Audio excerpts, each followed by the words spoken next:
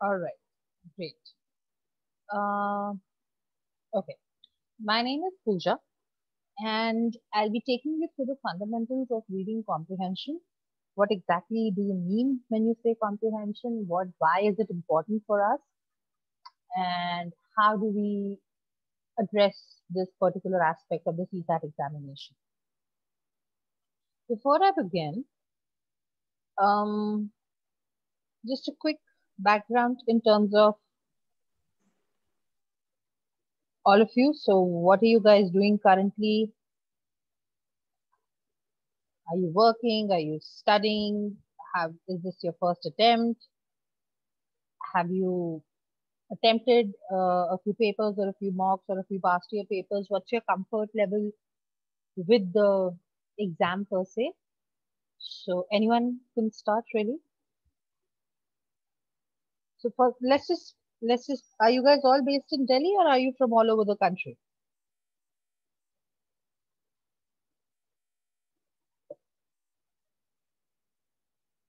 Kanpur. All right. All right. Okay. Oh. Okay. Impressive. All right. Okay.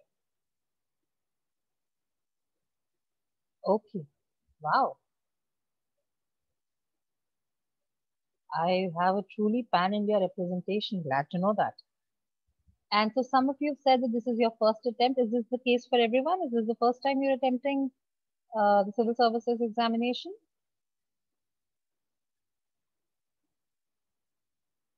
Okay. Okay. All right. Good afternoon, Vaishnavi. All right. So for the most of you, it's your first attempt. And some of you are working, some of you are students. Is that how it is?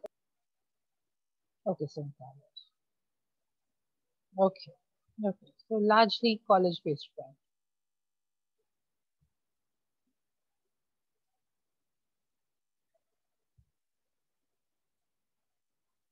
Hmm.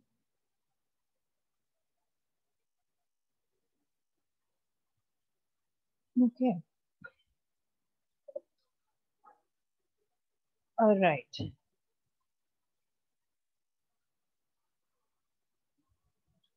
And okay. So why civil services? Apart from the aspirational value that it holds for almost the entire country, it's one of the most, I think it is, if I had to be a bit biased, it is the most prestigious career opportunity that one could ever aspire to. So good. So I'm extremely proud of all of you for wishing to be a part of this elite group. But any personal reason?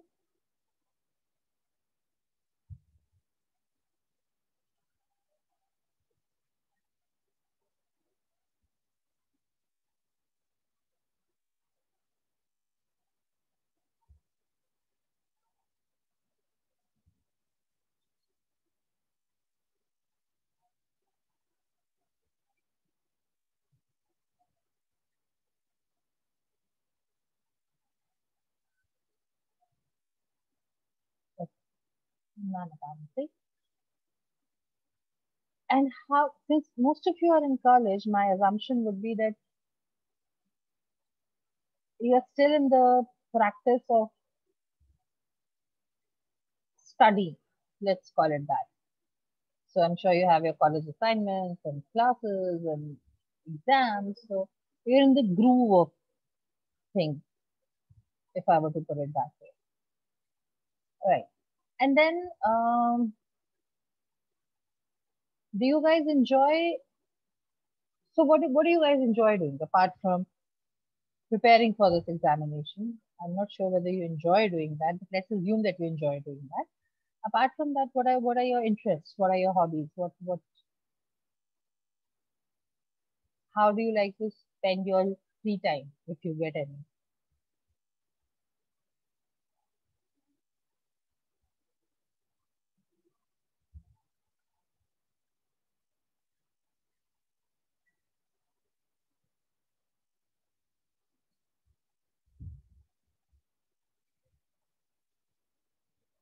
Staying with friends. Okay.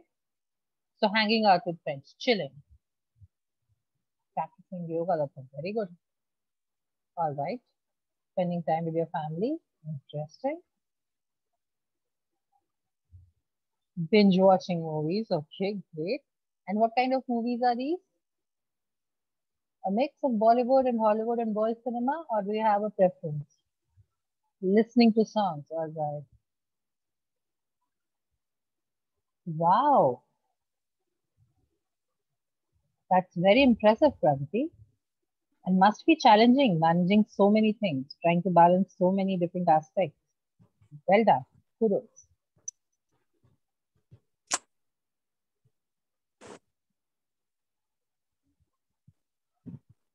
All right. And do we enjoy reading? And when I say reading, I do not mean reading for a particular purpose, but just leisurely reading. So probably books, novels, or online articles, or blogs, or newspaper articles, or stuff like that. Okay. Okay.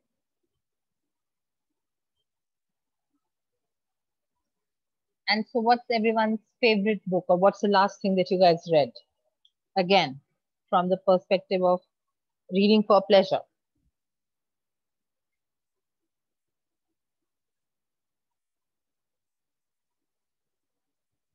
Hmm. Both very interesting works. The Alchemist, okay. All right. Wings of Fire, very inspiring read. Gonna stand for long. All right. For the worst travel. Okay. Okay. Good. Good. Right. Now, the exam that you are planning to appear for, apart from being Pride and Prejudice, all of Jane Austen's works happen to be a personal favorite, Ankita. So I hope you enjoyed it.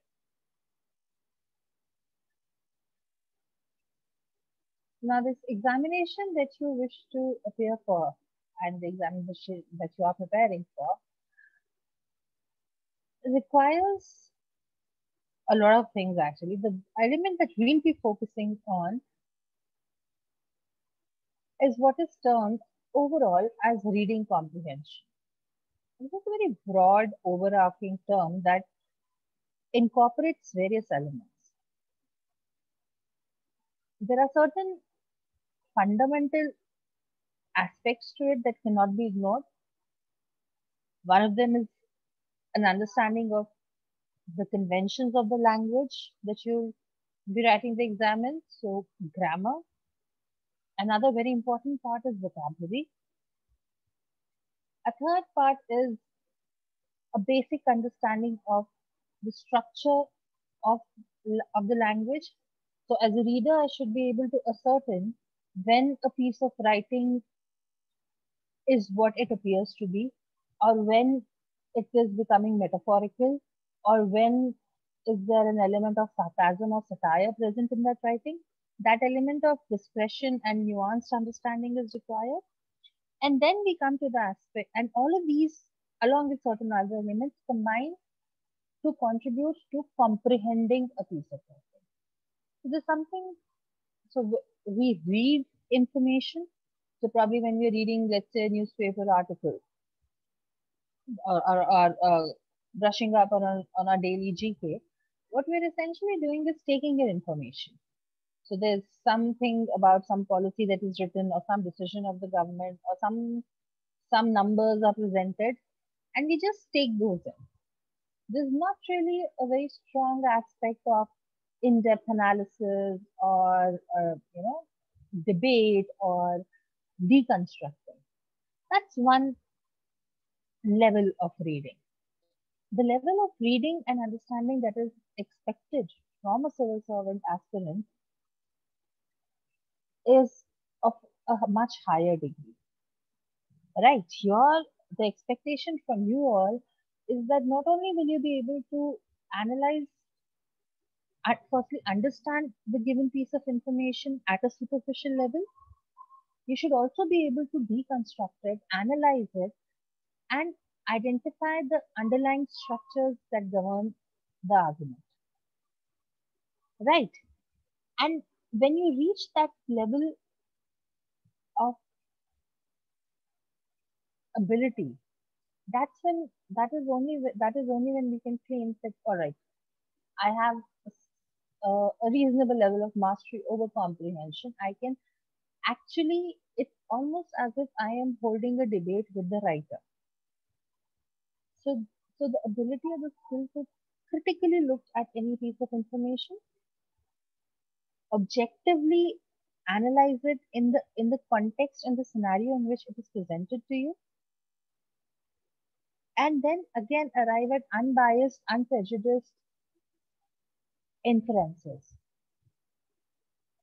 This is a skill that is required not only with respect to clearing the exam, which is of course our primary agenda, it is also required when you will go on to actually become civil servants and start working in this job. I know a lot of it will be bureaucracy and a lot of it will be following the rules. Oh, okay. Now is it better, Prakti?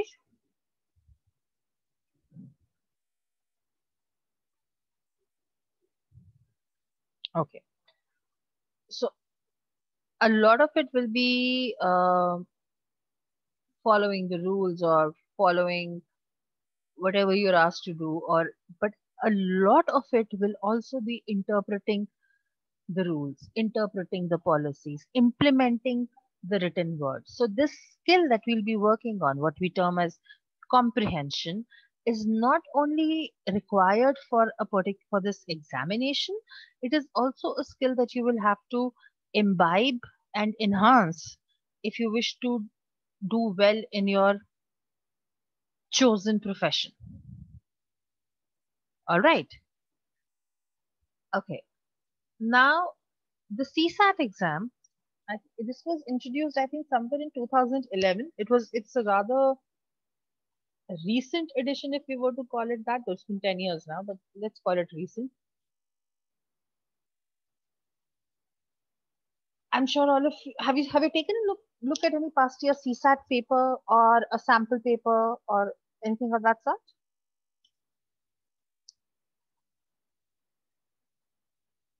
Has anyone seen a CSAT paper?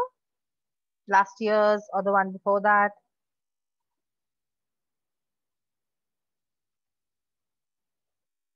Yeah.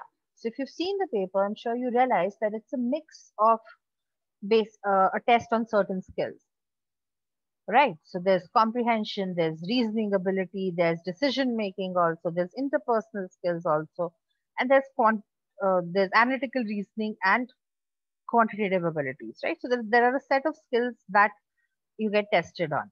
Of in total, I believe you have 80 odd questions. You get 2 hours to solve them, and of these, approximately 25 to 30 are purely comprehension based. So that means around 30 to 35% of your paper is comprehension driven, right? Now, this exam in its essential nature is of a qualifying type. So you need to score 33%. That makes it what, 60, 66, something of that sort. Yeah. So you're expected to score that much. 66, right? So even if the idea is to simply qualify this paper, even then we cannot really afford to ignore the comprehension section. So that's a major chunk of the paper that you are writing, which is why it becomes important that we practice and we focus on the relevant aspects while practicing. Usually there are, so, and one thing that I think is a little, actually a little difficult, is that the number of passages, even though the passages are very small, the short passages, but the number of passages is also approximately, like in total, I think you get 20 odd passages, if not more. Now, 20 passages for answering 25 questions or 30 questions is a bit too much. Usually, if you look at other entrance examinations, you normally have one passage of a reasonable length, and then you get 4 or 5 odd questions on that passage. Now that's an advantage and a disadvantage. The advantage is that if I read the passage once and understood it, then there is a chance that out of these 5 questions, if I do not get all 5 correct, I'd probably get 3 or 4 correct. So one read of the passage ensures that my the number of responses that I get correct goes up. A disadvantage is that if I do not understand the passage, then there are chances that I might not get 5 questions. So one thing that works in a sorry, that works in a favor in a CSAT exam is that the passages are very short and they usually have 1 or 2 questions per passage. So even if there's a passage that I do not really get, I can probably consider leaving that because you have negative marking also. So you don't really want to put yourself in a situation where you end up losing too many marks. Right. The disadvantage is that in order to answer 20-25 questions, I need to read 20 separate passages. Given the time constraint, given the fact that I have other questions also to attempt, this becomes a little challenging. No matter how short a passage, I will have to read it, I will have to understand it because the questions are not all factual in nature. The questions are largely inference driven. When I say inference driven questions, what I mean is that the questions do not ask you details about information that is already stated in the passage. The questions will ask you elements or details that require some sort of analysis, some sort of comprehension, some sort of uh, application of your ability in terms of deconstructing, analyzing, and objectively looking at that passage. So now I have to do that for 20 different passages, right? So it has its pros, it has its cons. It's an established pattern that we can do nothing about. The only thing that we can work on is our skill set. And that is what we'll try to do. Okay. Now, so let's start with the basics. An understanding of grammar, the basic conventions of grammar, important from the perspective of the exam, from a long-term perspective also.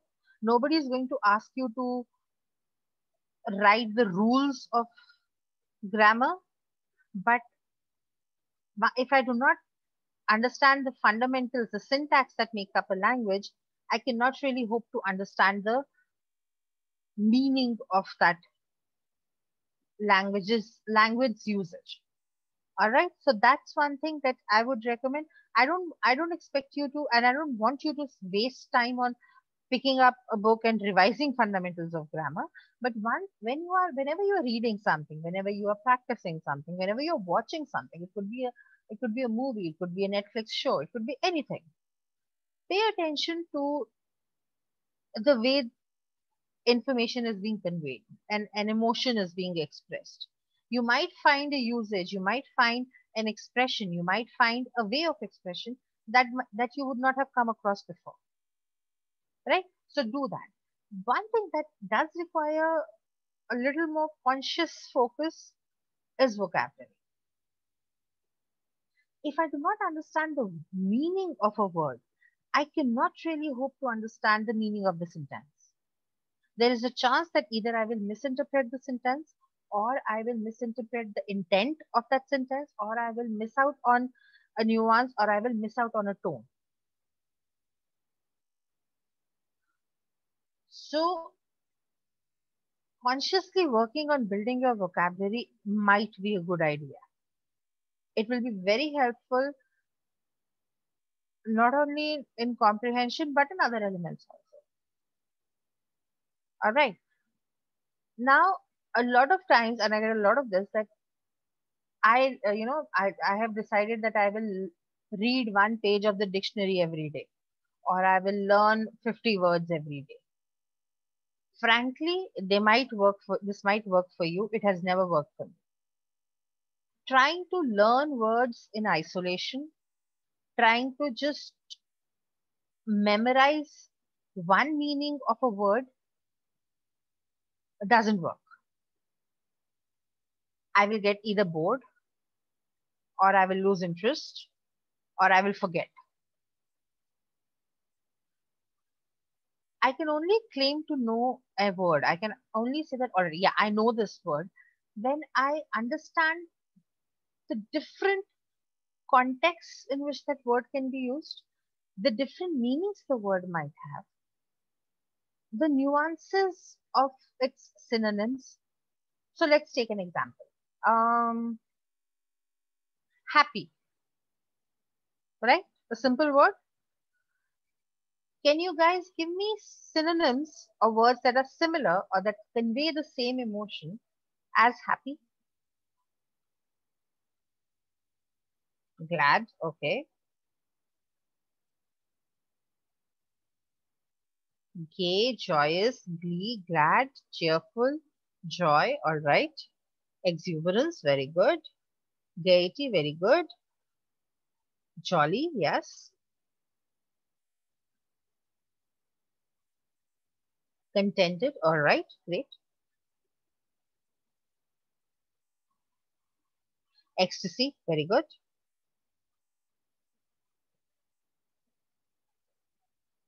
Cheerful, right.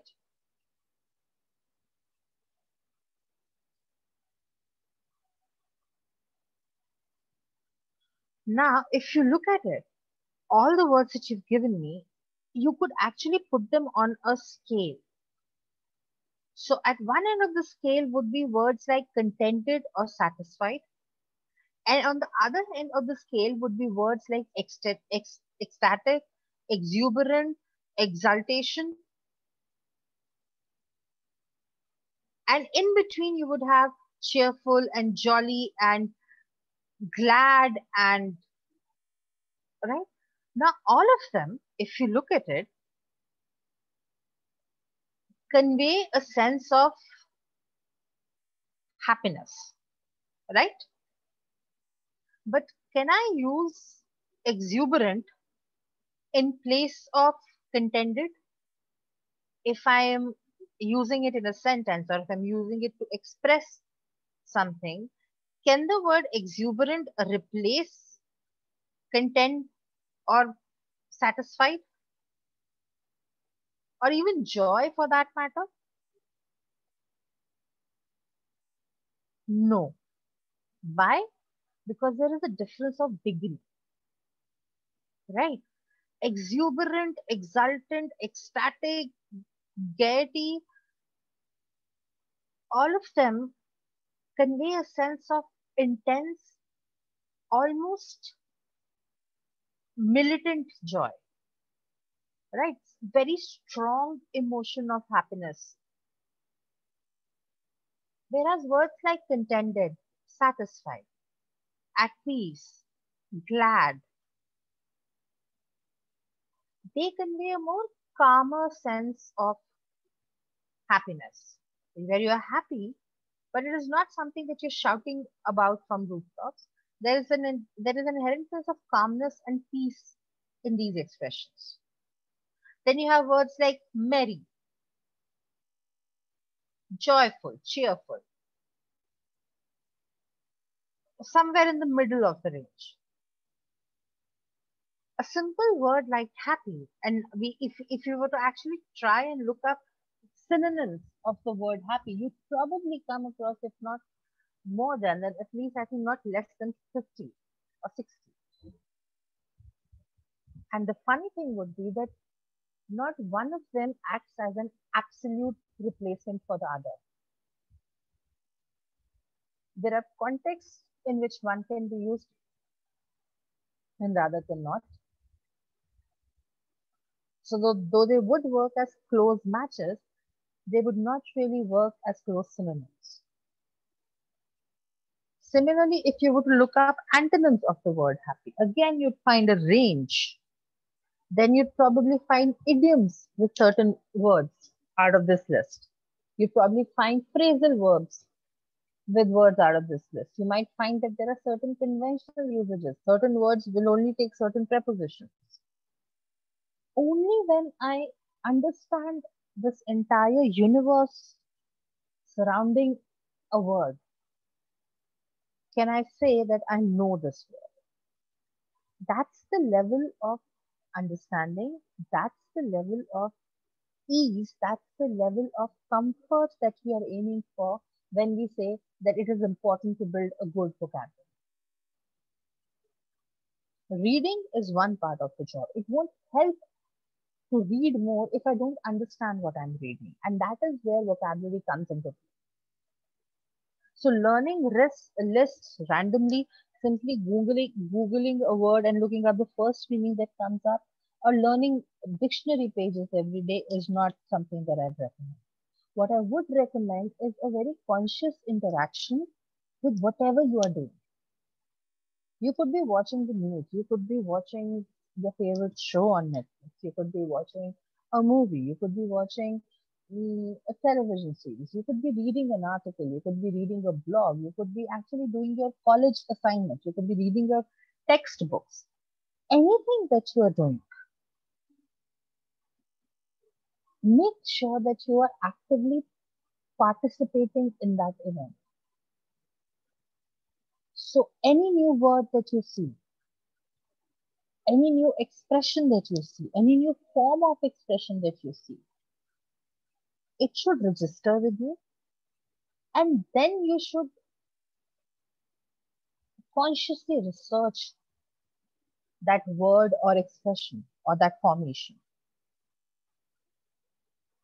Does it sound too difficult to do? Does it sound like a very challenging or a very Herculean task to do?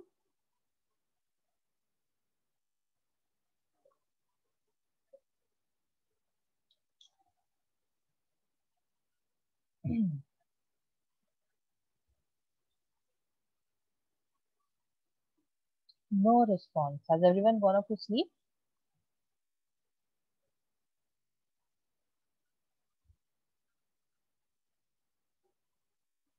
I know, Vipul, this sounds a little, it's very different from the way we are. It's very different from the way we actually operate right now. Yeah, it seems a bit overwhelming. It seems a bit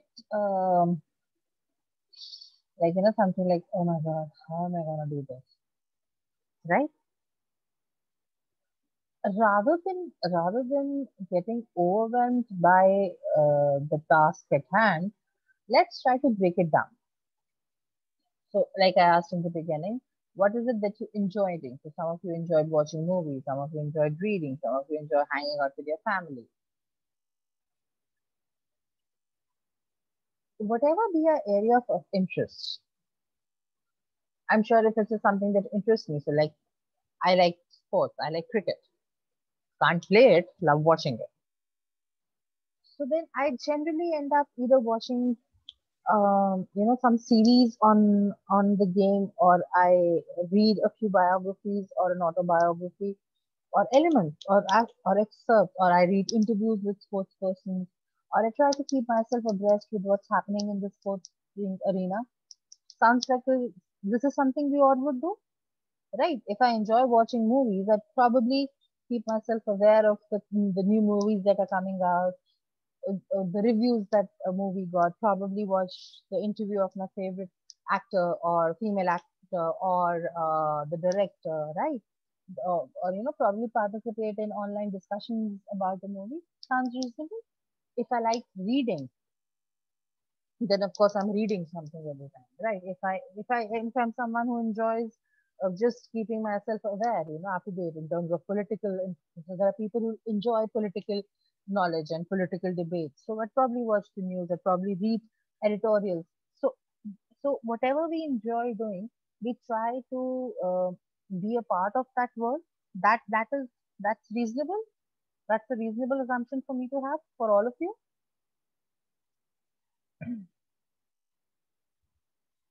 Yeah. All right. So let's start from whatever is it that you enjoy doing, whatever is it that you enjoy spending your free time with, you can at least, then that might be a good starting point. you can at least try and be a bit more involved in that. So let's say if it is movies, next time you're watching your favorite movie, and if while hearing the dialects, you hear a word that you never heard before, can you make note of that? Can you research that word? If there's an idiom that was suddenly used, or if there was a sarcastic comment that was there in that show or that movie, can you make note of that and probably look it up a bit? If fashion is what you enjoy, next time you read an interview, or you're reading a blog about the newest trends in jackets or whatever, pay attention to the language used. If you come across a new word, look that up. That is that sounds like a reasonably possible starting point.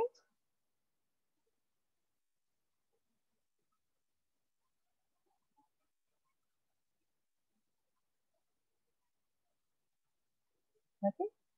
The idea is to become comfortable with various forms of expression. The idea is to build our skill sets to such an extent that no matter how the author expresses himself or herself, no matter the language used, the construction used, we are at such a level of understanding and analysis that we can objectively and analytically look at it and arrive at whatever the question asks us to do.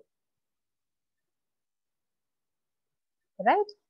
So vocabulary important. This might be a good one. So, okay, so let me give you guys an assignment. You guys up for an assignment?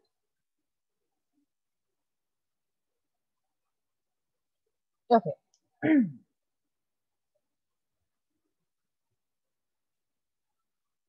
So as we discussed, whatever are your area of interest. Okay. You will either read something about it or watch something about it, and you will try and find a word that you think is difficult, reasonably difficult. And the next class, you will bring it to the class. All right. Now the catch is, if I know the meaning of that word, then what?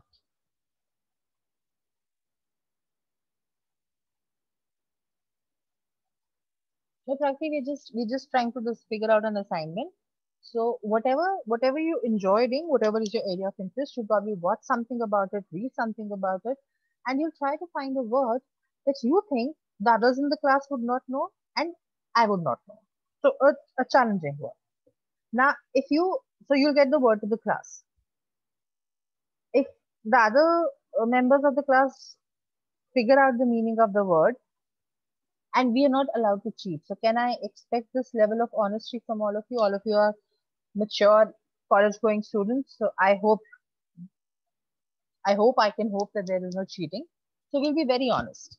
If we know the word, if we know its meaning, we'll share that with you. If we do not know the meaning of the word, and that includes me, so even if I do not know the meaning of that word, we'll admit it. That all right, this is a word that I've never heard before, and then you get points. And so I'm in the habit of giving assignments, small assignments at the end of every class, right? So we'll probably have a series of 4 or 5 assignments, and the one who has the highest points at the end of the series of assignments is declared the winner, and we'll figure out some way to get some sort of prize to the winner. Sounds interesting?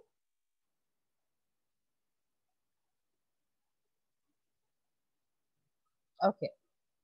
So try and find a word that you think will be challenging, and if the class and I cannot figure out the meaning of that word, and if we do not know the meaning of that word and we'll be honest in our responses, then you win. So I'll keep tabs, and at the end of 5 assignments, whoever has the maximum points will be declared the overall winner, and we'll figure out some way to get across a prize to you. Okay, now this is something that we can work towards. There's a reward at the end of the road for your efforts. Sounds like a good enough idea, at least to begin with.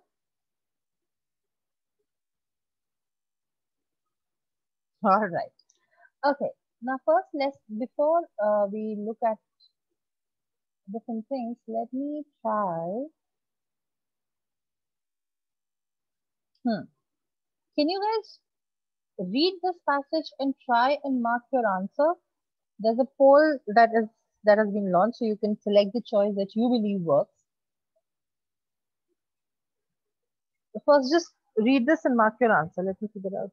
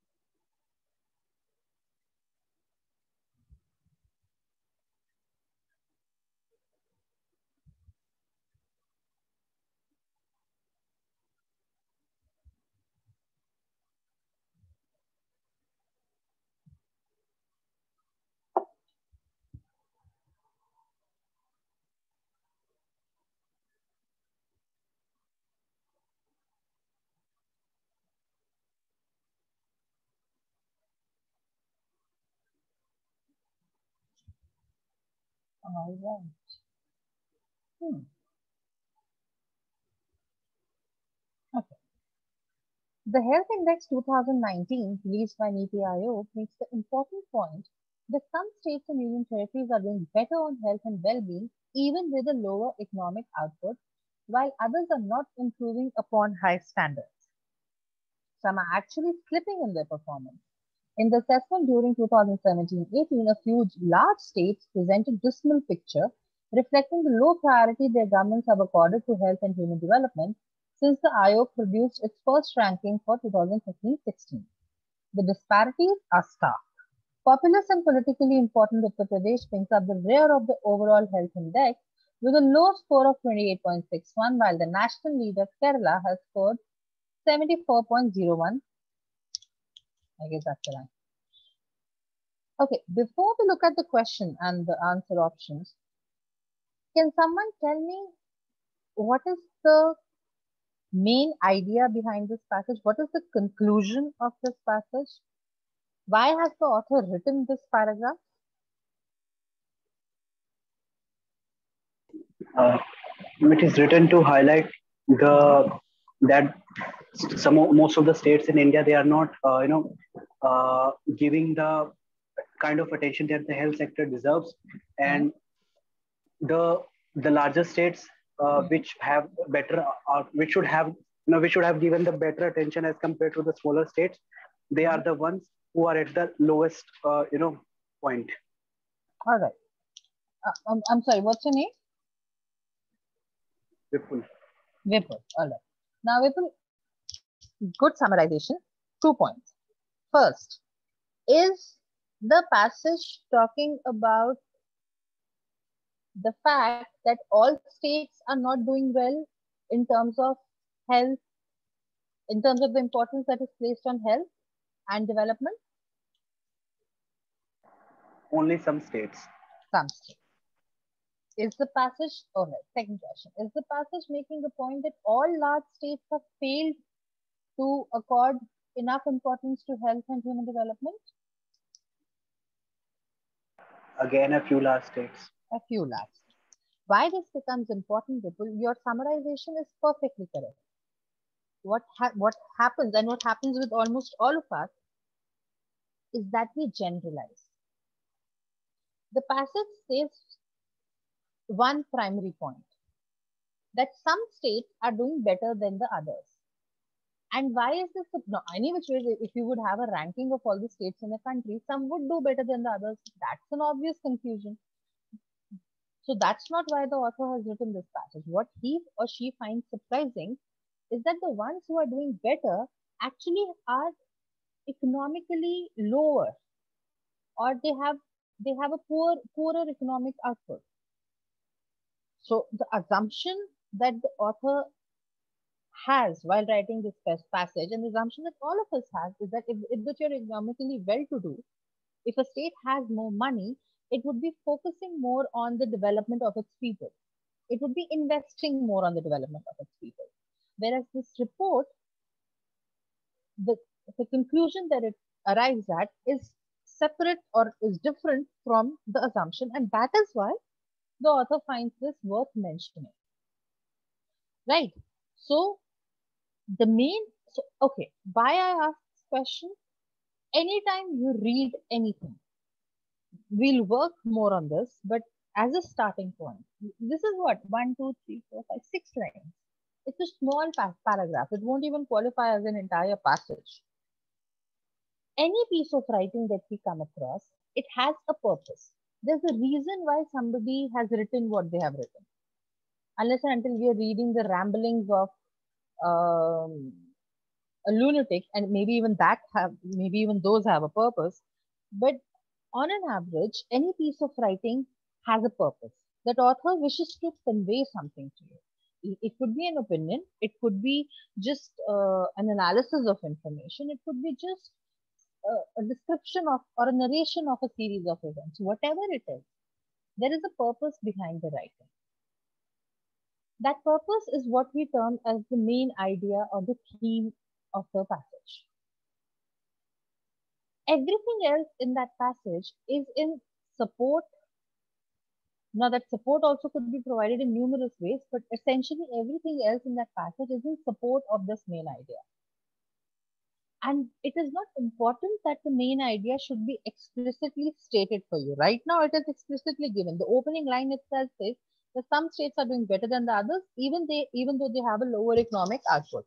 Now, the other pieces of information that are there in the passage are acting as information that reinforces this main point. That there are some who are actually slipping. So there are some who have actually done worse than earlier, and then a few larger states,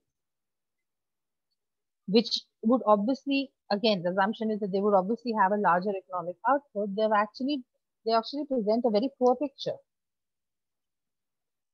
And then the example of UP and Kerala is given in size. UP is huge, Kerala is small. But look at the score that UP has and the score that Kerala has. Right. Now, once I understand that, okay, this is the idea that is being conveyed, and this is what the other pieces of information are doing in the passage, then I will look at, is there any word in the passage that you did not understand? Dismal, disparity, stark, any other word? Any other a word that you thought that you could not really comprehend the meaning of? Anyone? No judgments, just asking.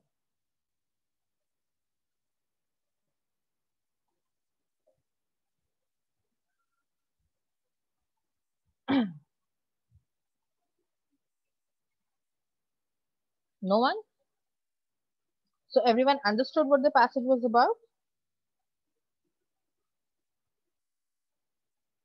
All right. Now let's go to the question. What is the question asking us today? Which one of the following is the most logical and rational inference that can be made from the above passage? So the question is asking you for an inference. So essentially, most probably something that I can conclude based on the information provided. That has to be consistent with the information given in the passage and has to stay within the realm of the information given in the passage. Let's look at the options. The first option says the Niti Aayog Health Index data cannot be trusted completely. Nothing in the passage says that this data that has been released by the Niti Aayog is open to suspicion or doubt. Nothing says that. Had that been the case, the author would have given me some piece of information or some opinion that how can this be true? So this data should be rechecked or something of that stuff. Right now, there is nothing in the passage that questions the validity of the data. So option A cannot be my answer. Option B states the state governments of the large states in India accorded due importance to the health index in their respective states. Actually, the information that I have is contrary to this opinion. It says that some large states actually present a poor picture, and then the example of UP is given. So I can definitely not say that the larger states have accorded due importance to the health institute. In fact, there are some that have not done it. So B is contrary to the facts presented in the passage. C says economic output does not guarantee an improved health index. Now, this is the correct inference because that is the reason the author has written the paragraph. That is the point he makes in the beginning that irrespective of the economic output, there are states that actually have poorer economic output but have done more towards the health and well-being of their citizens. So the valid inference is that one is not the indicator of the other. Just because you have a larger wealth quotient would not necessarily mean that you would have more healthy and more developed citizens. So option C is the correct inference. Option D says the central government should ensure that small states improve their health index figures. Frankly, the central government is getting involved. They should start by ensuring that the large states improve their health index figures because they have the money to do it. Then why are they not doing it is something that the central government should look into. Also, there is nothing in the passage that suggests a remedy or some sort of solution for the problem. So I any which ways cannot infer this. Whether the central government should get involved, whether the Niti Aayog itself should get involved, whether the state governments should study the other state governments, I don't know that. Nothing in the passage tells me that. So the correct answer becomes option C.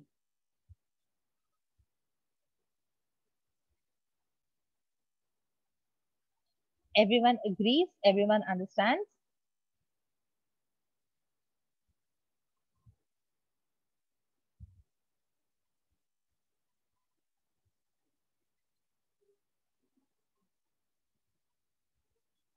All right, then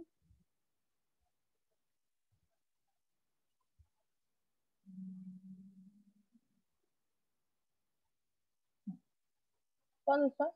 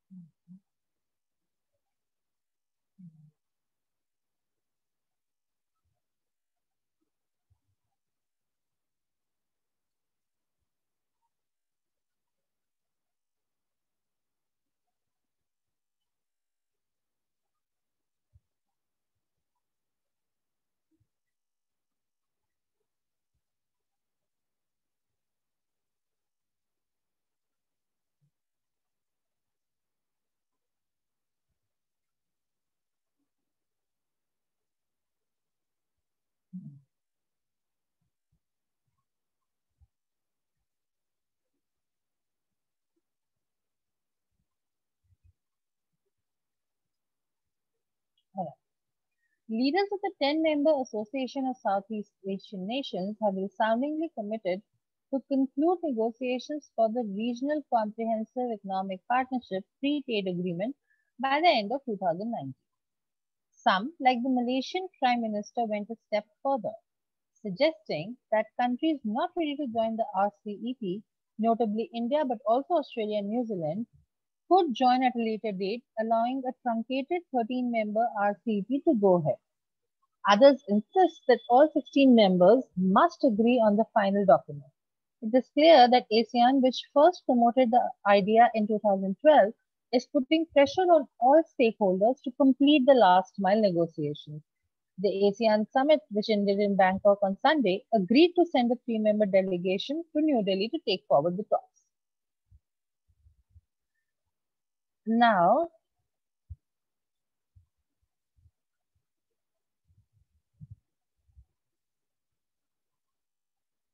all right. Now, the main idea of this passage is that the leaders of this particular summit have committed to conclude negotiations for this agreement by the end of 2019. Now, there are different ways in which these people, some of them wish to approach it. Some, like the Malaysian Prime Minister, said that already if everyone is not willing to join, you can join at a later date. But so total there are 16 members, 3 are not willing to join, so they can join later. The ones that have agreed, let's just go ahead with it and implement it.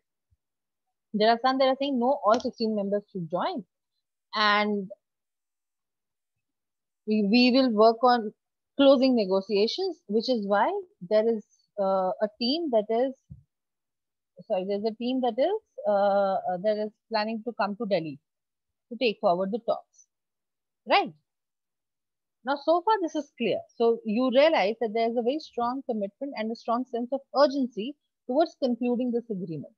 And the leaders, or especially the ones who are in favor of the agreement, are now taking measures to try and ensure that everyone is on board. The question asks you, the passage seems to imply that whenever you get a question on what is implied by the passage, which of the following can be concluded from the passage, which of the following is the most logical conclusion or the logical inference, all of them are asking you to do the same thing.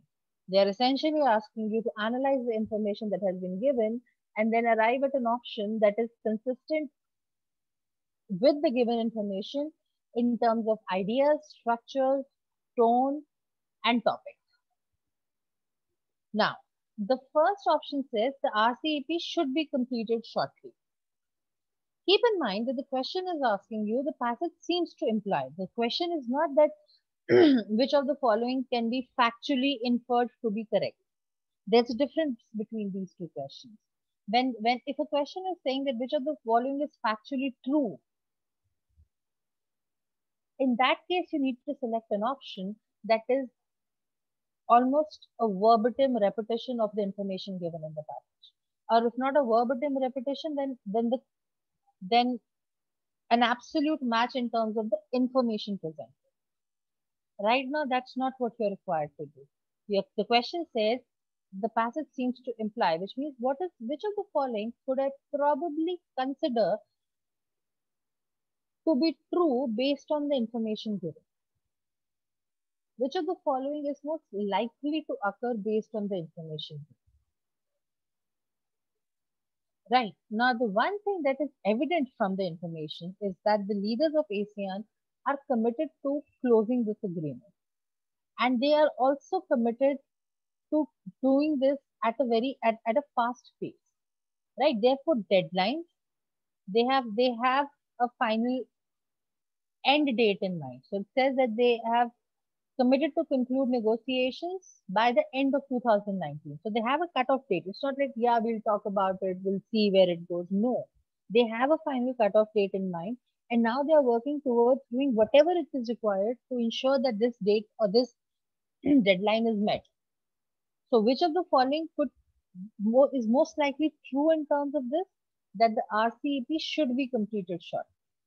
If there is a final date in mind, and if they are taking steps to ensure that the stakeholders who are not on board till now, efforts are made to conclude talks with these stakeholders as well, which is why they're sending a delegation to Delhi, then the chances are that this treaty or this agreement should gain closure in a short time. All right, let's look at the other options. The RCEP might fail because India hasn't yet joined the RCEP. This is factually incorrect. This cannot be implied by the passage because the passage actually gives information to the contrary. Firstly, there are 3 countries that have not joined the RCEP so far. And secondly, some members of the ASEAN feel that if these 3 do not wish to join, let's go ahead with the shortened form of the RCEP. So there is nothing to suggest that it might fail simply because India has not joined. The third option says RCEP will be instrumental in making India a superpower by 2020. Nothing in the passage is talking about making anyone a superpower. And these are strong words. The RCEP will be instrumental. Instrumental means it will be crucial or it will be central. Though this is an important treaty in terms of at least from the perspective of the ASEAN nations, we do not know how important it is in the larger context. We do not know at the global platform where it stands. We do not know whether India is a superpower or is about to be a superpower, and this treaty is the one that will, be the turning point. Again, this is too much of extra information, too much of extra emphasis that is not supported by the passage. Option 4 says Malaysia intends to lead the RCEP dialogue process. On the surface, this might appear correct. However, there is a problem with this. The Malaysian Prime Minister is actually suggesting that let's close the treaty with the 13 nations who have accepted it. He is actually not in favor of a dialogue. He's saying these 3 we can join later. So we'll keep talking to them.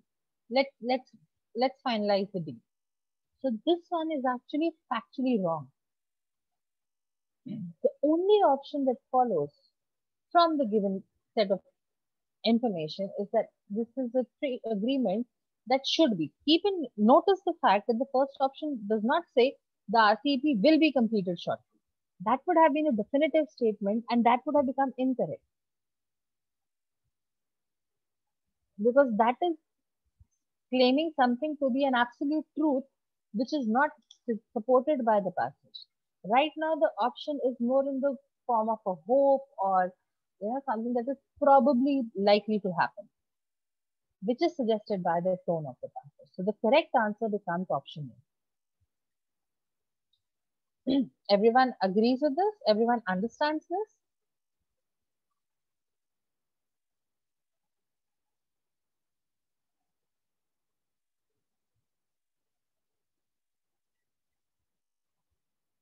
Anyone has any doubts so far? Truncated is a shortened form of something. So to truncate something is to take a mini version of it or a smaller form of it. So right now, what is being suggested that ideally the treaty should have 16 signatories, but let's take the shortened form. So let's accept it with the signatures of 13 countries, and the other 3 can probably join in later. So something that is made short. All right. Anyone has any doubts with respect to anything we have discussed so far?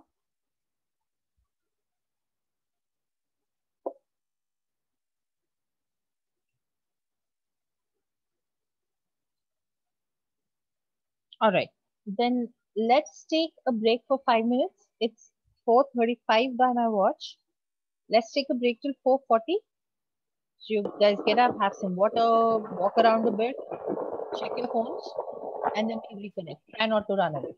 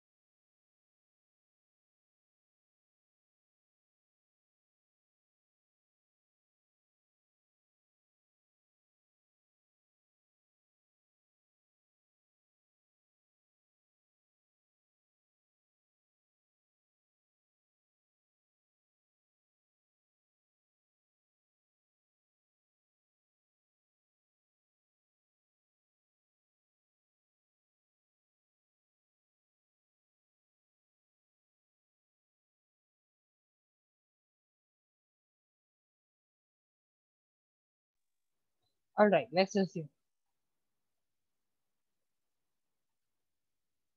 Hmm. Try and solve this one.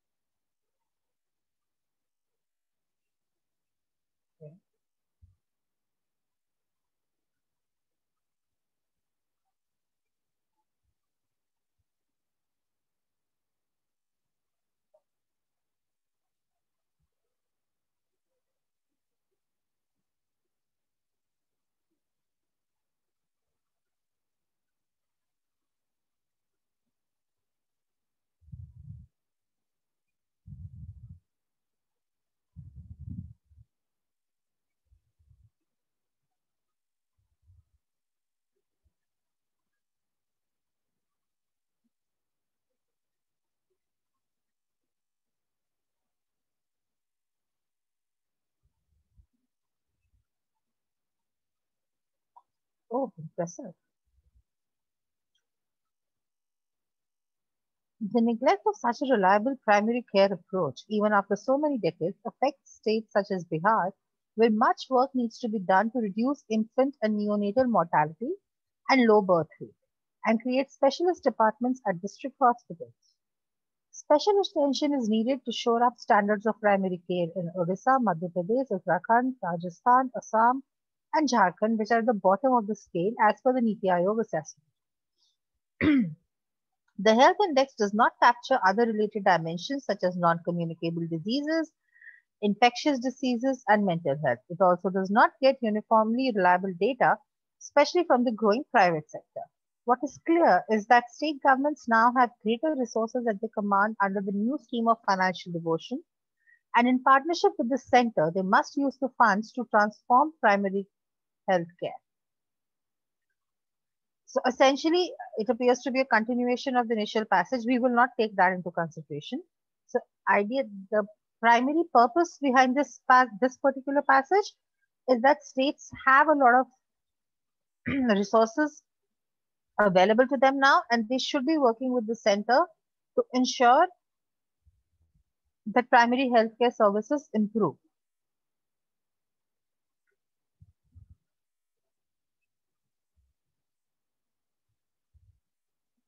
Now, the question is very simple, actually. The primary healthcare sector in Assam is not up to the mark. This is mentioned in the passage. Certain states have been explicitly stated. Assam is one of them, and and it is said that they're at the bottom of the scale when it comes to primary healthcare. The passage also says that state governments have greater resources. So the second assumption also follows. The third assumption is actually negated by the passage. The health index reflects every form of disease. It actually says that it does not cover all the dimensions. Right? So only one and two work. Now, though this is a very easy question, you will get, you will find at times that there are certain assumptions built into the argument presented by the author. So if you remember the first passage that we did, it was evident that the author started with the assumption that states that are bigger in size or that have more economic resources would probably have done better on the health index. When he or she finds that that is not the case, they felt the need to explain this. Right. Now, what is an assumption? Firstly, as I said, any piece of writing is presented with an idea in mind. There is some purpose, some thought that the author wishes to convey. So he or she thought, okay, let me write about this.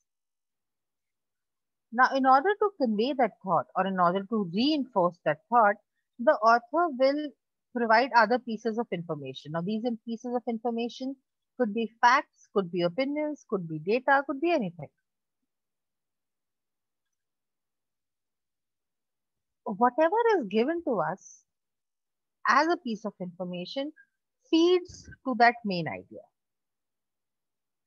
There is a possibility that at times there might be certain elements that are left unsaid by the author. Probably because either the author felt that this is evident, I don't need to spell it out for you, or because the author was hoping to get away with some switch in judgment. Right. Now, let me give you an example. Mm,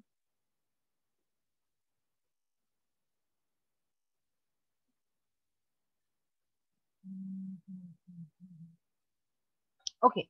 So, this is an example from better times when the world was not facing the scenario that it is facing. I went to a particular shop in my neighborhood and asked for a brand of cookies. So, let's say, what's your favorite cookie brand? What kind of biscuits and cookies do you guys enjoy?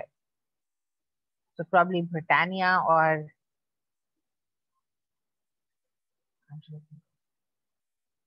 Yeah, that's the most common one. So probably, let's say I went and asked for a let's say I went and asked for a hide and seek biscuit. It's one of my personal favorites, so I'll take that.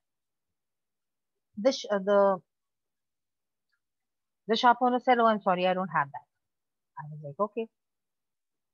Now, next day I'm talking to my sibling or to my friend, and I was like, "See, yesterday, I went and they didn't even have such a commonly available biscuit." And my friend says, "Same thing happened to me. I also went a few days ago, and they didn't have this brand. This shop never has this biscuit or this cookie." What's the assumption in our communication?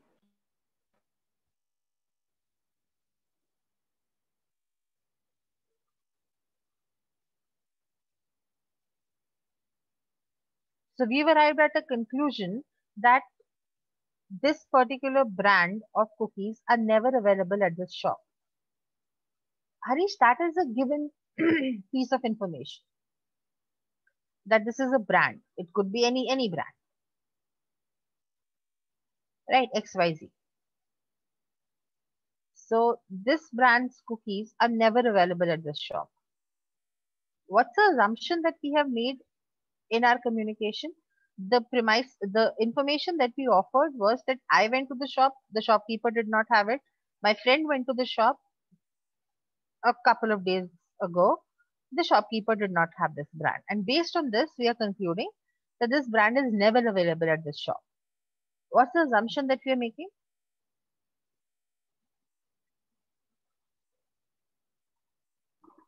Even when you don't go to the shop, even at those times, the brand is not available. Right. Good. So close, very close. So the assumption is that these two instances, I have two specific scenarios, two specific cases where this brand was not available. Now, these two cases or these two examples can serve as generalization for a common conclusion. So, this brand is never available at the shop. It is possible that the guy did not receive the stock for this particular brand in the past 2 weeks or 1 week. And probably if I go next week, the brand will be available. The assumption that we are making in arriving at this conclusion is that what has happened once or twice is enough for us to conclude for every time. You will find that almost all advertisements or a lot of pieces of communication or statistical generalizations make such assumptions that what is applicable in one scenario is applicable in another scenario, that what is applicable to one set of population is applicable to the larger population. And because of these assumptions, the author tries to make his or her communication more valid or stronger. But what happens if an assumption is disproven? What happens if I go the next day to the shop and I find that the brand is available? Does does my conclusion remain valid?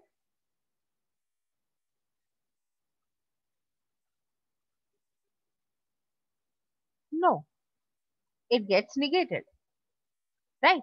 So an assumption is anything that the author has left unsaid.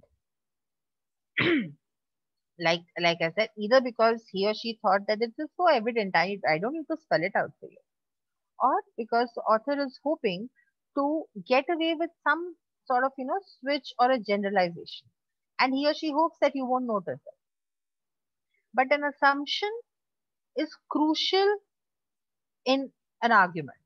So what is an argument? Essentially, any piece of writing. So this entire passage would be termed as an argument, right? An assumption is crucial for that argument to remain valid. If I find that my assumption gets negated, my argument falls apart. I don't know whether you've seen this advertisement. So there's this child who's refusing to drink milk, and his mother adds a particular chocolate flavored powder into the milk, and the child ends up happily drinking the milk. And the ad concludes by saying that if you want your children to drink milk, add this chocolate flavored powder. What's the assumption that the advertiser has made in creating this advertisement? The one crucial element which if it is found to be incorrect will make the entire ad irrelevant or invalid. Anyone?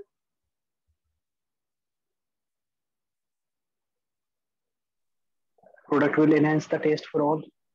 I'm sorry. A product will enhance the taste for everyone. That the advertiser says that if you add this chocolate powder milk, the milk will become tasty and every child will drink it. That's given. That's not the assumption the author has made or the creator of the ad. Very good, Gautam. Correct. Yeah, right there, Joe. The assumption that the advertiser has made is that every child loves the flavor of chocolate. What if we find that most children do not like the flavor of chocolate? Does the ad make sense then? Will the product work? Will the advertiser be successful?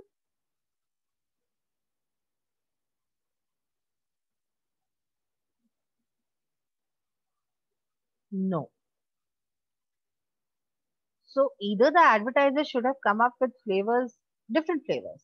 So vanilla, strawberry, chocolate, butterscotch, and then said that you use this brand. And so then we would have said, all right, there is a variety, there are options available. Right now, he's pushing for a chocolate flavored powder, saying that if you will add this, your child will end up drinking the milk. The assumption that the advertiser has made is that if not all, then most children like the taste of chocolate. However, if we find that that is untrue, if we find that most children do not like the taste of chocolate, then there is no point in creating this advertisement. Then the message becomes irrelevant and so does the product. So an assumption is crucial for an argument. It's sort of a missing link between the given pieces of information and the conclusion or the main idea that the author is trying to arrive at. All right? Okay.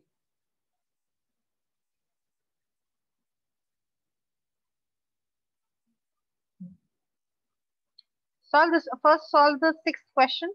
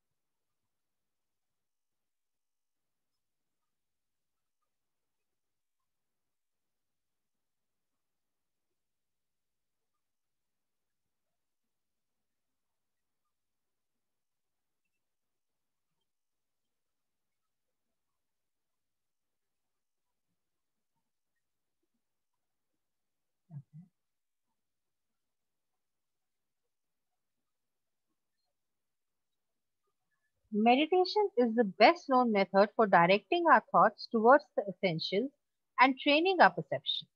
Buddhist monks, for example, practice meditation in order to free the spirit of all earthly ties and to open up new pathways to knowledge. The phenomena of controlled attention is not only used in Asian religions but also in Western psychology. Anyone wishing to train his or her memory must begin by controlling perception. For example, if you find that you keep forgetting people's names, this is probably because you are easily distracted and do not attach enough importance to names when you are introduced. Even your creativity is influenced by how intensely you deal with the task at hand. If you need a new idea urgently, for example, an original birthday gift for a close friend, perhaps you should let yourself be inspired by the world around you. We often do not take the time to notice what is around us. The flash of inspiration you need will come if you allow your attention to float freely, touching on all possibilities, even ones you have disregarded. Right. Now, this passage is talking about meditation, and it's talking about why meditation is important, not only in a particular culture, but overall. Right. Now, the first question asks you, the first paragraph of the passage mainly focuses on. The first paragraph is actually the first two lines. Meditation is the best known method for directing our thoughts towards the essentials and training our perception. Buddhist monks, for example, practice meditation in order to free the spirit of all earthly ties and to open up new pathways to knowledge. The first option says the importance of directing our thoughts. Is the first paragraph telling you why is it important to direct our thoughts? Why we should be doing this? Why we need to train our perception? Why we need to channel our thoughts? Is the first paragraph telling me that?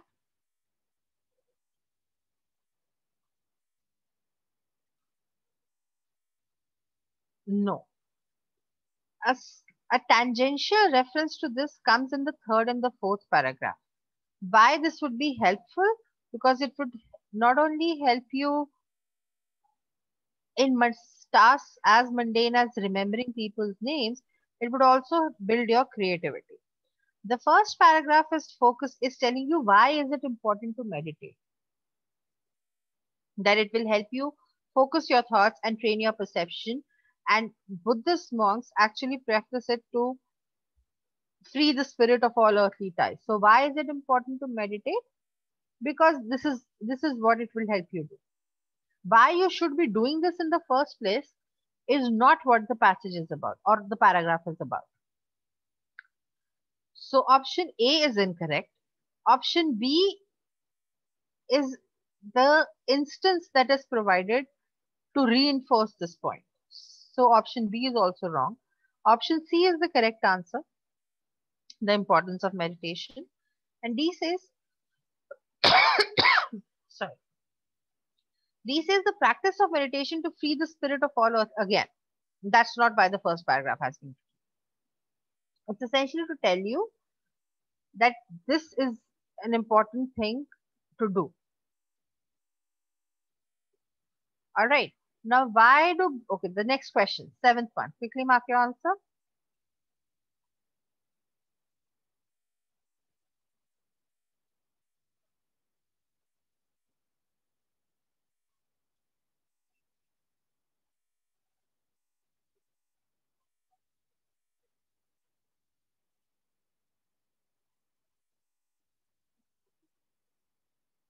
Correct.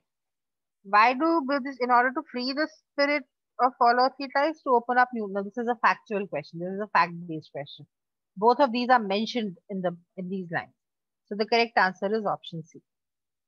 All right.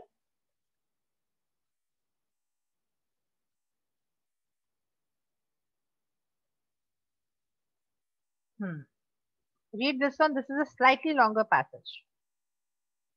I don't think you'd probably get such long passages, but it would help us build our comprehension. So let's read this one. Then we'll take a look at a couple of questions.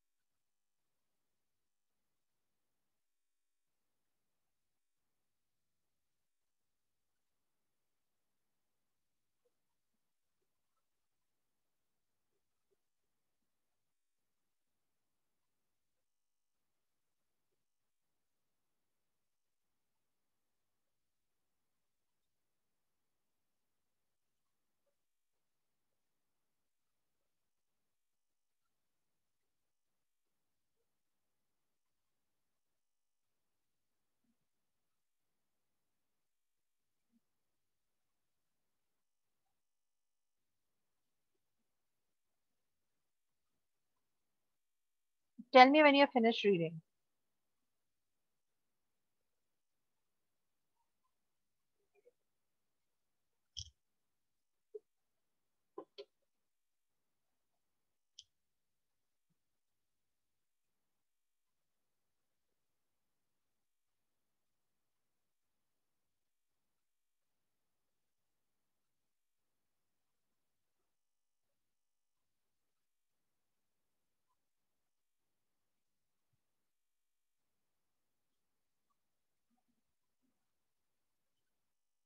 All right. Everyone's done reading?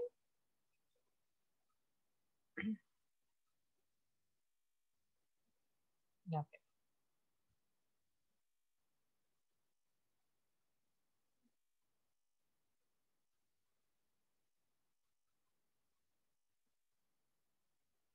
The eighth question.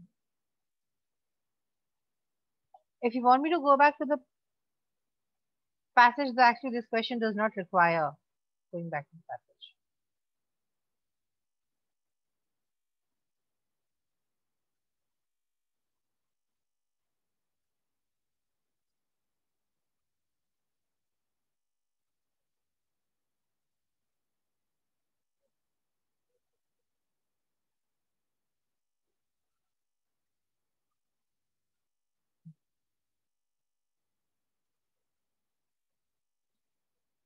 Now the question says, why is salt crucial for health? The question is framed in a positive way. Why is salt important for health? It leads to hypertension, it increases the chances of stroke, it harms the nerve function. These are all negative effects of salt consumption. So these will not make salt important for health. The only option that can work is the second option. It regulates blood pressure. So that's one of the regulating or the more important functions that is performed. The other three highlight the negative effects of salt. So that cannot be the answer. All right, now for the ninth question, what should be the answer? If at any point you want me to go back to the passage, let me know.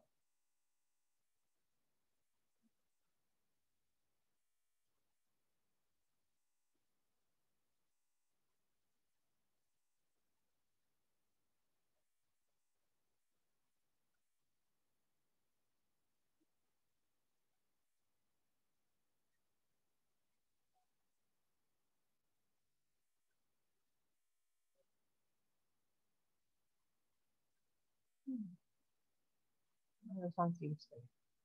According to the passage, how will a reduction in salt intake benefit humans? It will assist muscle function, it will help them become more active, it will prevent premature death. The initial paragraphs talk about the fact that how even how hypertension results in approximately what 15,000 deaths, and if you reduce the salt intake, it will actually prevent people dying earlier.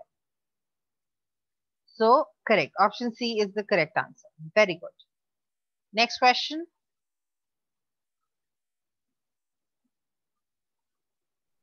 Let's go back to the passage, ma'am. Yeah.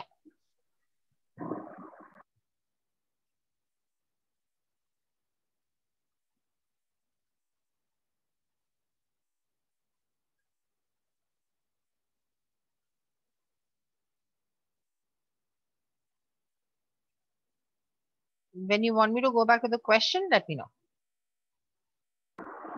Please. Oops, sorry.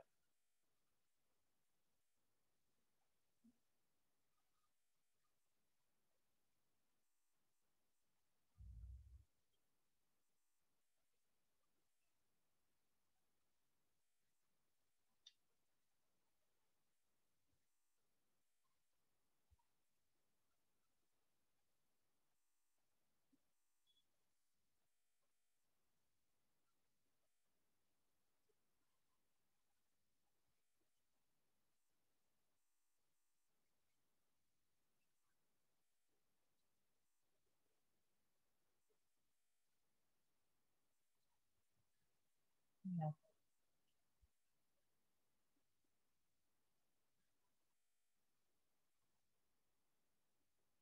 What does the word compelling mean in the context of the passage?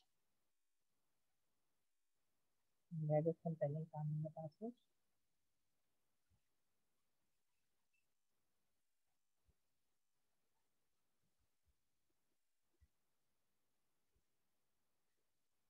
The numbers certainly offer compelling incentives to cut salt consumption, but that's no easy task. Okay. Now, normally, compelling means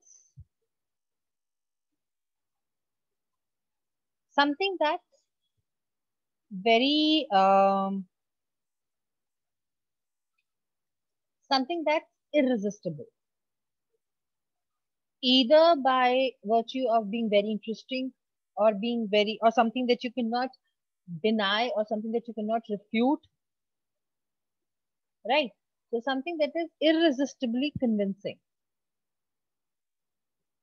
Now, here is where a nuanced understanding comes into the picture. The question is asking you in the context of the passage.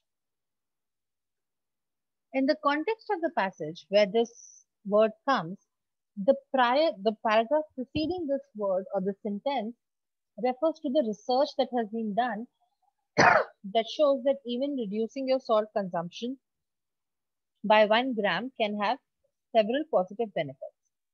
And then this line says that this data offers compelling evidence for cutting down salts. It goes beyond simply influencing. And influence is something that is a positive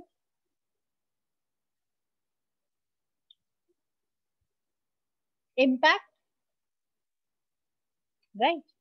So I'm influenced by someone, which means I'm probably inspired by them, or I probably am, you know, kind of follow them. Influencing, influential could work as a synonym for compelling. But in this context, it would not work because there is a nuance variation in the extent of influence suggested. This is more in terms of a strong enough reason for doing something. If you have such strong research which is suggesting something so unequivocally, then it becomes more compelling, it becomes more strong, it becomes more forceful, it becomes more powerful. Then you really don't have any point, or you really don't have any argument against it, right? So influential, probably if we were given a general vocabulary question on synonyms for the word compelling, influential might work. But to compel someone is to go beyond influencing them. It's actually to force someone, not in a negative way, but by the strength of your arguments, by the veracity of your arguments, by the undeniability or by the attractiveness of what you are suggesting. So compelling goes beyond influencing. It is actually more forceful on its impact. Appealing definitely does not work here. To compel is not to appeal to someone. Appealing is I have a choice. Oh, I find this appealing. Oh, I don't find this appealing. Right. So that's more from the perspective of the person making the decision. Compelling or influencing for that matter are more from the perspective of the person or the information that is doing the act of, that is performing the act of influence. So appealing does not work. Attentive is contextually incorrect. It doesn't any which way work as a synonym for compelling in any scenario. So the between influential and forceful, the better choice is forceful, both contextually and even in terms of the actual meaning of the word. But based on the context, you will definitely have to go with forceful because the paragraph prior to this sentence provides you strong evidence why it would be a good idea to cut down salt even as much as by 1 gram. So the correct answer for this has to be option C. Do you guys agree? Do you guys understand? Which is why building vocabulary becomes important, which is why looking at words out of a context doesn't really work. We need to be able to delineate the finer variations in the tones and the situations used. Everyone agrees with this? Everyone understands this?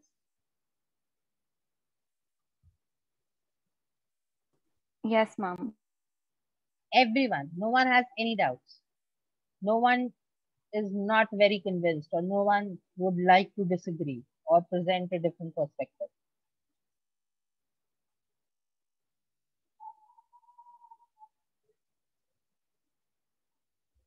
Okay, all right. Then 11th question, quickly.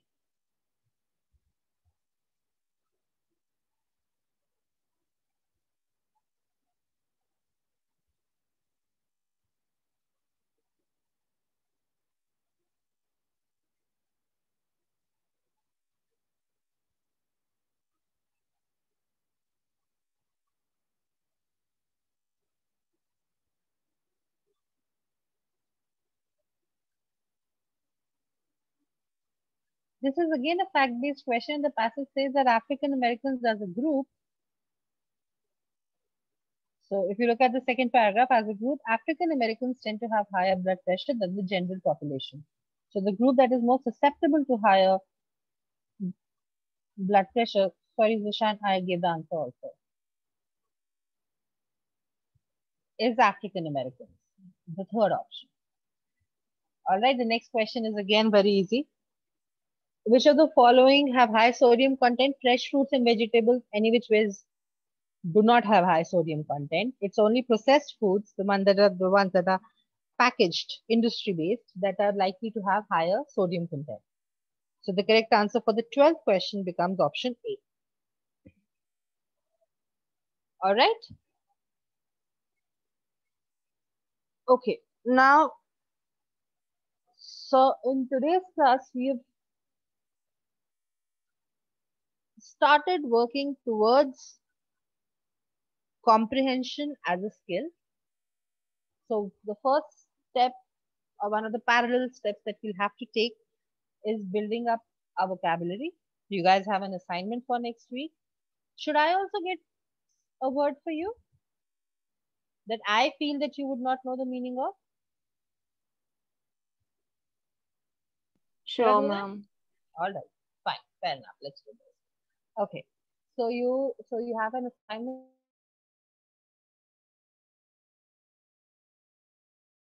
for next week. I recommend that you solve all of them. You guys have access to the sheet?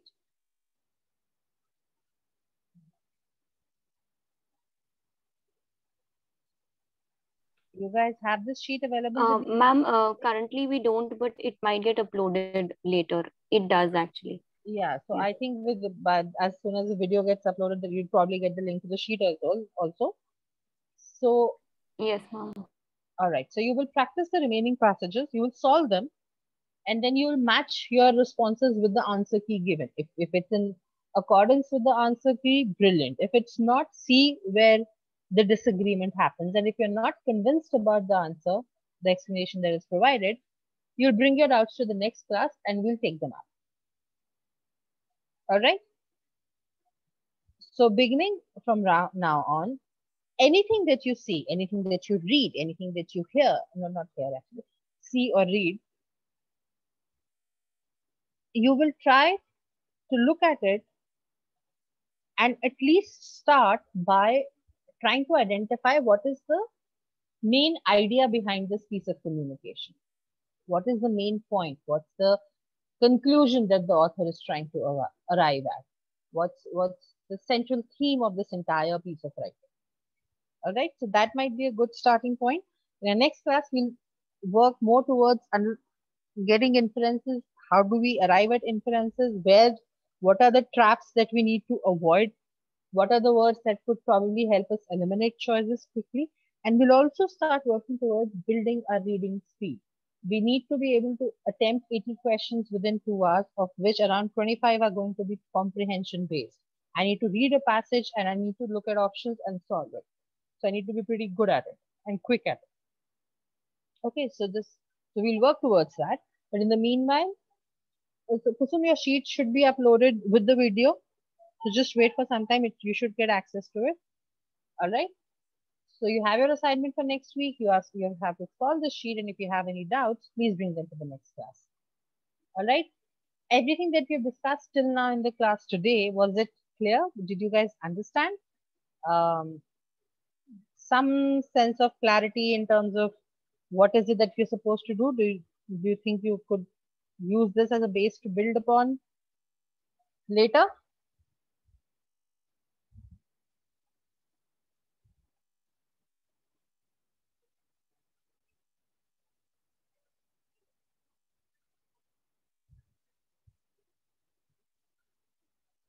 All right. Thank you so much, guys. Take care of yourselves, all of you, in whichever part of the country that you are. Just be very careful. Take very good care of your health. And yeah, start practicing. Okay. Thank you, guys. Have a good day.